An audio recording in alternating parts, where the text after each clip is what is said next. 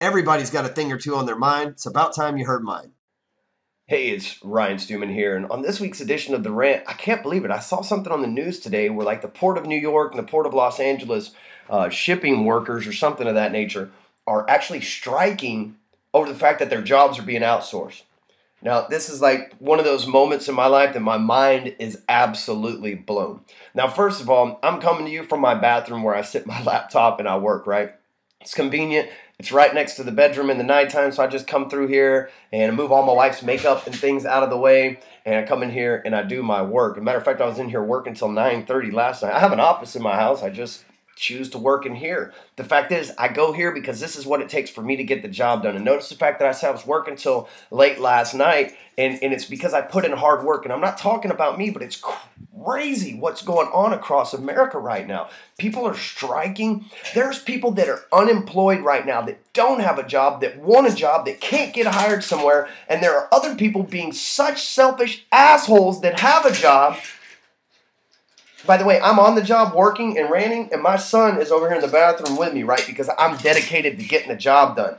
And so it's mind-blowing that these people are striking because their jobs are being outsourced. They are so stupid that they are fueling management with the same. It's insane. You're striking and giving the people that are outsourcing your job an opportunity to do your job better while you're making an ass of yourself and exposing a company on national TV, and you expect a raise? You freaking moron! You expect a raise? Really? Really? You're not even doing your job. You're supposed to be on a job right now, and you laid it down on the job. I swear to God, if anybody ever laid it down on a job with me, they're fired. And I'm going to tell the world that they suck.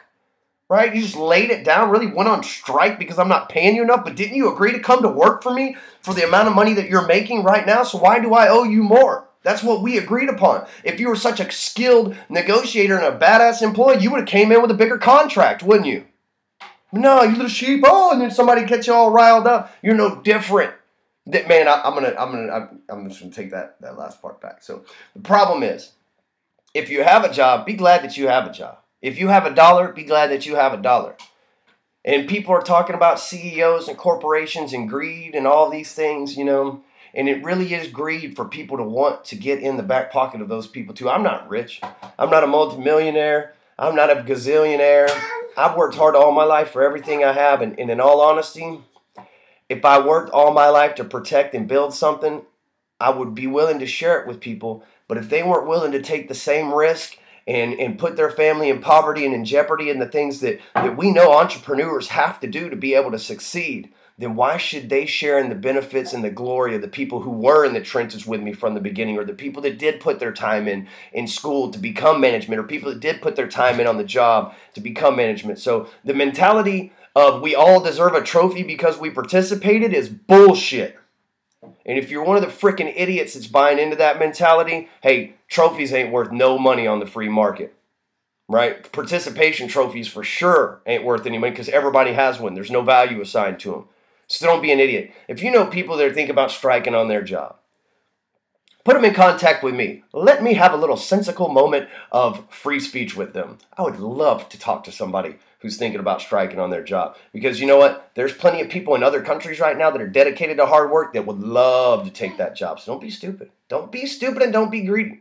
And if you haven't read Atlas Shrugged, good Lord, we are in the 3rd book in full speed right now, if you know what that means. So with that being said, share this with a friend. Catch you back here next week. Man, this rant's close to my heart.